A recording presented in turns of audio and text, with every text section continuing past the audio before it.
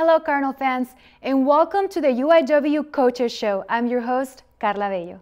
On this week's highlights, the Uiw Cardinals football team continue its Southland Conference winning streak by dominating Southeastern Louisiana 52-34 at home on Saturday. John Copeland had a sensational performance, throwing for a UIW single game record of 411 yards and 3 touchdowns. UIW was also able to register 2 touchdowns from its defense with a 55-yard interception return from Darius Montgomery and a fumble recovery in the end zone from Lucas Sturman. The Cardinals improved to 3-0 in conference play and 3-2 overall. In women's volleyball, UIW was unable to claim a victory last week as they fell to Texas A&M Corpus Christi in 4 sets and Houston Baptist in 5. Senior outside hitter Maddie Slaughter earned a career high of 7 blocks, and sophomore libero Madeline Miller set a personal record with 39 digs against HBU. The UIW women's soccer team captured a huge road win at Texas A&M Corpus Christi on Sunday by a score of 1-0. Taylor Husfield scored a goal in the 20th minute to lift the Cardinals to their first road victory of the season. Over to men's soccer, the Cardinals captured a 3-1 victory over the University of Missouri Kansas City on Sunday afternoon. UIW was down 1-0 earlier, but stormed back and scored 3 goals within the last 8 minutes of the first half. Anthony Savi netted 2 goals, while JP Nava added another one. Cross country was busy this weekend as they hosted the 13th annual UIW Invitational at Live Oak City Park. The men captured first in the competition, while the women finished second. Don't go anywhere, Cardinal fans. After the break, we will have head football coach Eric Morris with us. Stay tuned. Hello Cardinal fans, please come join Coach Jeff Van Gundy and the UIW men's basketball coaching staff and supporters on a fun night hearing from Coach Van Gundy talk about his tremendous coaching career and his time as the lead NBA analyst for ABC and ESPN. We think it's going to be a fun night for you to hear from a lively and hilarious legend. October 13th at the SEC. Hey Cardinal fans, joining us, we have one of the youngest college head football coaches in the nation, Coach Eric Morris. Thank you so much, Coach, for being here with us today. How are you doing this morning? I'm doing wonderful. So makes Sunday and Monday a lot easier when you come off a victory. But yeah, just going back to the drawing board, game planning right now for a tough Lamar team. Over the weekend, Southeastern Louisiana jumped out to a 14-3 lead in the first quarter. How did the guys come back from an early deficit and were able to control the game? Yeah, I think we just stayed calm throughout the course of it. You know, we talk about all the time there's going to be some kind of adversity that hits, and it did early. You know, we came out slow on both sides of the ball, and they jumped out, and then we kind of regained our composure on the sideline, and we started executing, you know, the little things and doing the little things right, and we were right back in it. So defense made a huge play at getting the Darius Montgomery made a great play on a tip ball and returned it for a touchdown. So that sparked us a little bit, got us a little bit of energy on the sideline, and then not there long after we had a fake punt that kind of sparked us again. So football's a game of up and downs. You know, you got to withstand the ups and you got to withstand the downs and keep a level head, keep your cool, keep your calm on the sideline, and our kids did a great job of doing that. In the second quarter, Darius Montgomery took an interception to the house. How did this play change the momentum of the game? Yeah, you can just see the energy on the sideline in the stadium after something big like that happened. So defense scored twice and almost scored 3 times. So I've never been a part of a game where they scored 3 times, which would have been awesome. But those are huge plays in the game. And really those were guys just doing their assignment. It was nothing superhuman, nothing crazy about it, just guys where they were supposed to be at the right place at the right time, and us playing together as one. And so So yeah, fun to see the defense have that success and get in the end zone a couple times and help us out on the offensive side. Coach, last week you told me that averaging 30 points per game wasn't enough. Now that you score 52 points against the Lions, is this what you were looking for? Yeah, I mean, somewhat. I mean, with the defense having 2 touchdowns, and we had 3 trips to the red zone, we got 0 points out of 3 trips, which isn't good. So we've been really good in the red zone so far this year, and we kind of took a step back and didn't execute there a couple drives, and most of it was self-inflicted wounds. You know, we had a couple penalties and a couple drops that hurt us down there, and we just got to do a better job at executing when we get in the red zone and finding a way to get points off of it. Talk about your freshman quarterback. He's performing at a high level. Are you surprised about his development this early in his career? And what are your expectations as he moves on throughout the season? Yeah, he's doing a good job at seeing the defense. You know, he's starting to understand our scheme more and more as time goes. You know, you can't take for granted those game reps. I mean, those are invaluable. You can't get them replace them any kind of way. If a coach could, they would do it. Trust me. So the one thing that I didn't like is we got him hit a couple too many times. You know, we had some breakdowns in protection that we can't do, and our offensive line has done a phenomenal job in the run game all season, and we got to step it up a little bit in protection, keep him upright. But John's learning from his mistakes. He's made some mistakes early and turned it over, and now he's not turning it over, which is key for our success. Coach, also talk about the dynamic Copeland has with his receivers, Edwards, Baptiste, Williams. Talk about the connection and dynamic they have. Yeah, I mean, it's all timing. You know, the more you throw and catch with these guys, the better timing they have.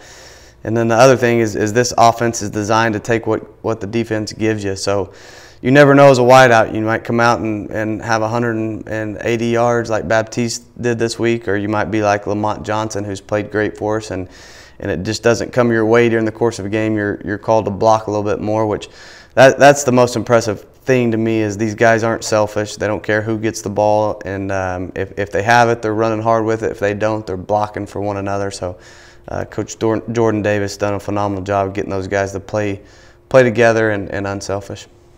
And how are you going to handle the success in your team? Yeah, definitely concerned. It's always a worry of a coach, and you know, you just don't want to have any setbacks. You want to keep reminding them of what got us here, and that's good preparation. So I think it's human nature. Anytime you have success, you know, that you get complacent and maybe a little lackadaisical in your work. And we have to avoid that at all costs. I mean, we're going to face a Lamar team that's lost a couple close ones. It could have gone either way, and we got to know that we're going to get their best shot, and we got to come out and continue to get a week better every week. Yes. Coach, what do you think is being underrated on your team right now? Just our attitude and our effort. I mean, the way these guys are fighting together, you know, when anything happens, whether it's good or bad, they continue to fight, and they continue to play extremely hard for one another. Coaches are doing a great job of getting them in the right places at the right time, and you know, we got to continue to eliminate some mistakes, some of those big plays that we gave up, and continue to execute all the small things. And for this upcoming game, what are your expectations for the team?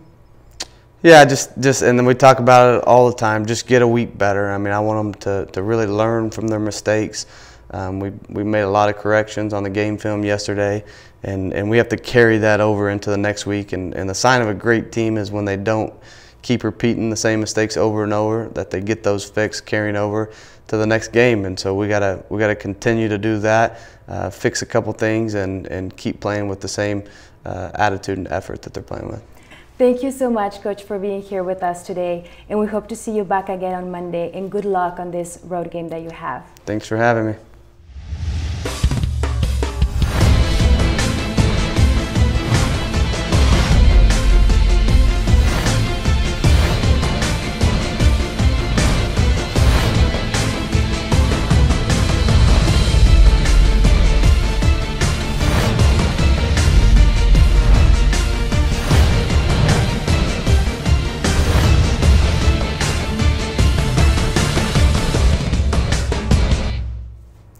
Cardinal fans, joining us today, we have a native of the beautiful Alamo City. We have our head volleyball coach, Samantha Dabbs. Thank you so much, Coach, for being here with us today. Yeah, thank you again for having me. How are you doing today? I'm doing good. We had another early morning 6 a.m. practice, so the Monday started off good like always. Oh, that's really good. Coach, let's talk about outside hitter Maddie Slaughter, who played a major role, and she also set a personal record of 7 blocks. Right. So Madison Slaughter, being our senior, it's really good for her to kind of lead by example on the court like that and just be so dominating. I've actually switched her role to the middle. So she's our middle blocker, which is the hardest position on the court. They are working the hardest in every single point, every single rally. They're winded and they're exhausted because they're working side to side. They're working on and off the net. I mean, they're up in 0 fast tempo offense all the time. So for her to do that, it just kind of sets the standard. And she is a physical kid, and leading by example like that as a senior, being that aggressive and that good, that match was really, really a huge momentum builder and a confidence booster on her end too. What have you seen recently in this past game that you would like to work on? So this past weekend we had 2 tough losses on the road against Texas A&M Corpus Christi on Thursday night, and then we lost a 5-setter against Houston Baptist, 2 teams that are, you know, both young in some areas and we matched up well against. But what I'm really looking for is we're at home this week against the 2 top-ranked teams in our conference, SFA and UCA, and they're good. They're big, they're physical, and they're disciplined. So for us, we're just going to have to kind of expose our weaknesses even more and then go even harder at what we are successful at right now. And I think that this whole week we will be mentally and physically exhausted, because for us to win this weekend, we are going to have to be mentally and physically exhausted after every set. So I'm looking to, hopefully we're playing our best volleyball. We have both the top-ranked 2 teams in our conference at home, so we have the advantage. So we just got to be aggressive. Yes.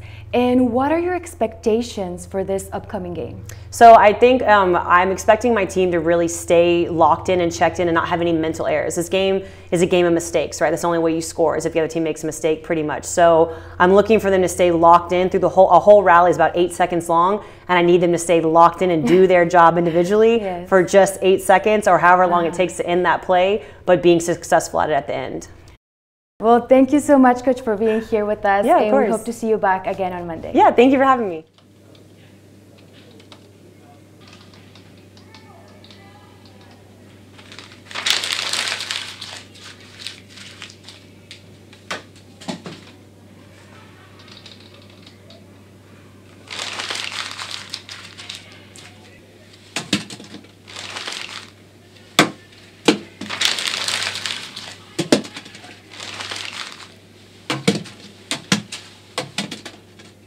Cardinal fans, joining us now, we have our men's soccer head coach, Chris Fidler. Thank you so much, Coach, for being here, and congratulations on this big win. Thank you. Coach, how do you keep the team motivated with this weather yesterday? It's difficult because we've had issues in the past where our performance has dipped and it's always been an excuse for the weather. But the fact that we were 3-1 up and we had the chance to get our first victory, I think the guys kept themselves motivated, but it is always an issue.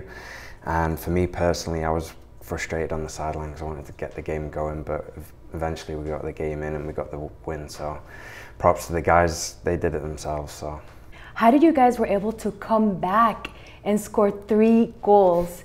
Just talk about a little bit more. Honestly, I don't know. You know, when you go 1-0 down again, you know, we were on the better team. It's frustrating, and then you always think, here we go again. But to be fair to them, they kept fighting, they kept battling. As I said to them before the game, and I've said throughout the season, once you get that first goal, the floodgates will open, and it happened. And it was a good time to do it because we scored 2 goals, I think, in the last couple of minutes. So it deflates the opposition and it keeps us going. So to get the lightning delay, which ruined the momentum, I was always concerned about that. But you know, it was a difficult second half, but you know, we got the win in the end, and the guys battled through. So I'm happy. Congratulations.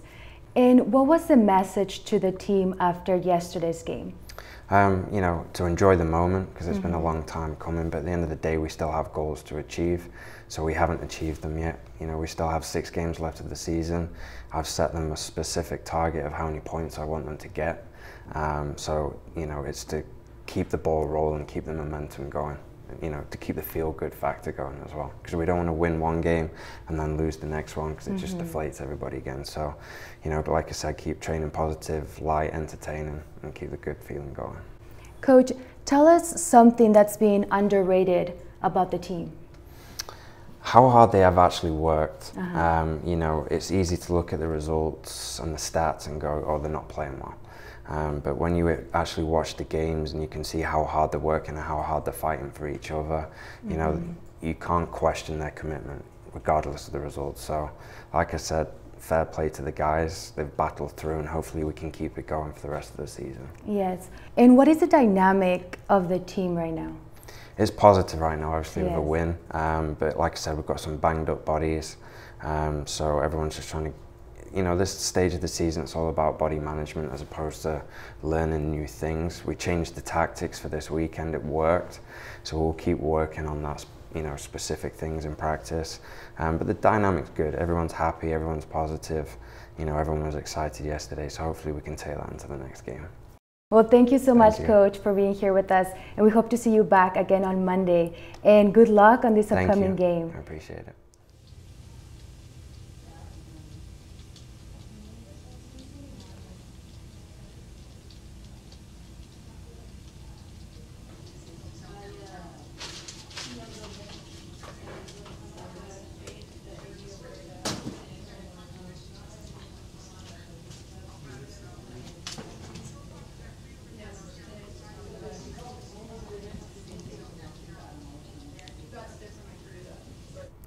Coming off a big road victory, we have our women's soccer head coach, Emma Wright-Cates. Thank you so much, Coach, for being here with us today. Thanks for having me, Karla. In this past game, you guys had one of the best attacking percentage. How are you guys going to use this toward your advantage for this upcoming game? Yeah, I mean, obviously, you know, the numbers speak justice for the way that the girls have been performing over the last couple of games. I mean, against Southeastern, even though we tied that game, we had 15 shots on goal and scored one opportunity. So we are creating in each game. Heading into the Lamar and McNeese games, we need to continue to do more of the same and just creating those opportunities, and it will help us obviously win games and get in front of goal. And what's the dynamic of the team after this victory? Just really encouraging, focused. You know, we have been teaching them about having that short-term, you know, memory and just focusing on the next job, the next task. And on the way home, we're watching video of the next team ready to prepare, and the girls have that same mindset. They've put it behind them and now they're looking forward. What's something that you think it's been underrated about your team? I think just their work ethic and their drive. I mean, they fight for everything, every point, every challenge. You know, they're always fighting for each other and lifting each other up. And just that underdog mentality, that nitty-gritty. I think a lot of teams underestimate us that way. Yes. And what are you hoping to see in this upcoming 2 games against Lamar and McNeese this weekend? Yeah, I mean, you know, Lamar are very good. They've got high energy. They have some very talented players. They knock the ball around really well. McNeese tend to get the ball wide and drive crosses into the box. So it's 2 different looks. One team looking to come through us, one looking to get wide and serve in. Lamar won the conference last year, so it's going to be a tough challenge. They're sitting in the 2nd spot right now. And McNeese are there mid-table, so we'll be hoping to pinch off both of them really. Coach, this is your last, the seniors are playing their last game at home. What does this mean to you? I mean, we've got 10 seniors, so that's a massive chunk of our team. We've got 26 players, so that's almost half the team. It's going to be very emotional for them, and hopefully they can come out on top. Thank you so much for being here with us today, and we hope you have a really good performance on this upcoming 2 games, and we hope to see you back on Monday. Brilliant. Thank you, Karla. Appreciate it. Impress your friends at the next UIW tailgating party? Here at NCR, we have plenty of makes and models for every personality, even yours, Red. Do you see anything here that catches your eye?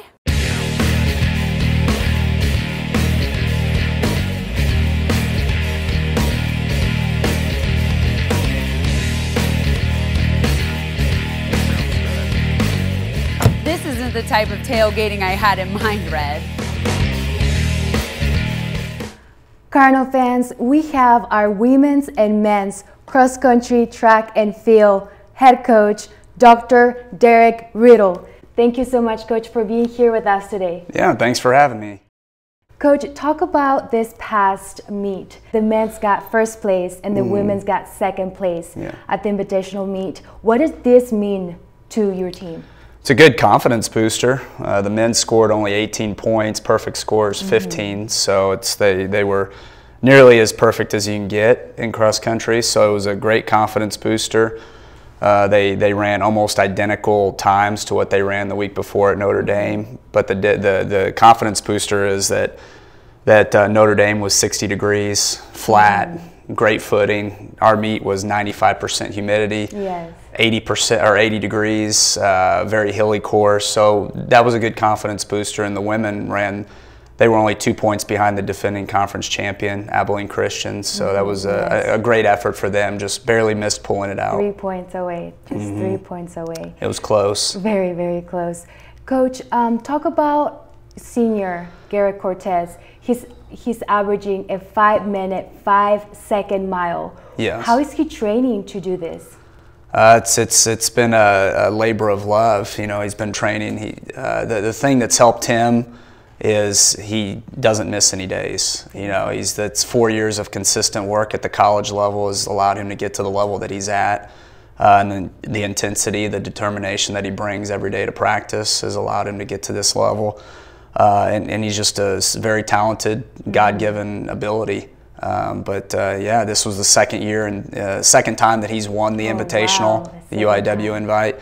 He was second last year, and I think he was top 3 his freshman year. So he's never been worse than third at our invite the entire time he's been here. Yes, that's really nice. Congratulations. Yeah, I appreciate it. He's done a great job, and our course is very challenging. And with the humidity that we had and the heat, for him to average just over 5 minutes per mile, I think it was a 5:05 or 5:06 per mile, 5:05. is very encouraging. And after the men's winning and the women's taking home second place, what is the dynamic of the team and how they're going to prepare for the big meet, the big Southland Championship? Well, they're confident. They're healthy. We're very healthy right now. They're training at a very high level. They're very focused on conference, and they're pushing each other on a daily basis. So the thing I love most about the team this year is that they hold each other accountable. It's really lent itself to better performances. But yeah, they're ready. We have conference, I think it's 18 days from now, 19 days.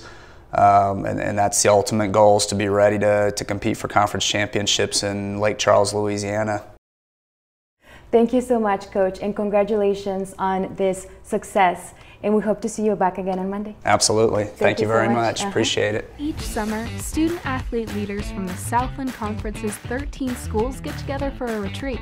Before we start another season of competition, there's time to have some fun and bond. We also share experiences of serving our campuses and communities. Together, Southland student-athletes completed more than 30,000 community service hours over the past year. We pull for each other and push to make each other better. Just part of what makes us Southland strong.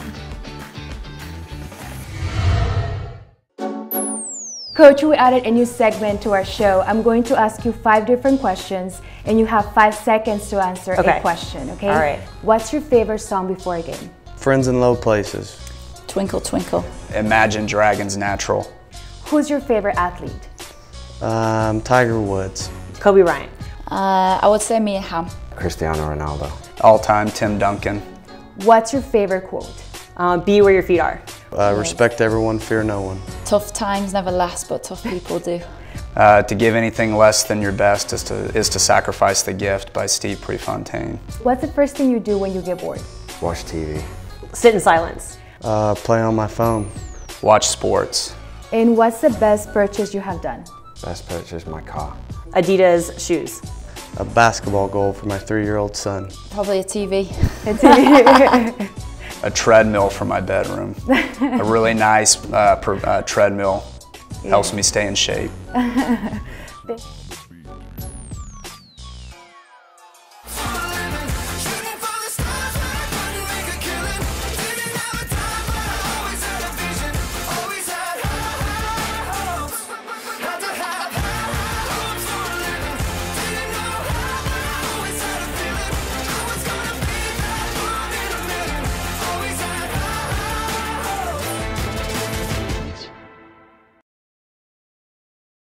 Cardinal fans, make sure to catch your teams in action this week as the UIW football team goes on the road to face Lamar at 3 p.m. on Saturday. Volleyball returns home this Thursday at 7 p.m. against Stephen F. Austin, and on Saturday at noon versus Central Arkansas. Women's soccer hosts a pair of conference games against Lamar at 5 p.m. on Friday and McNeese at 1 p.m. on Saturday.